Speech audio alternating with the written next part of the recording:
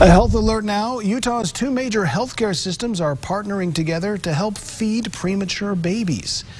University of Utah Health and Intermountain Healthcare are generously giving $500,000 over the coming year to the Mountain West Mother's Milk Bank.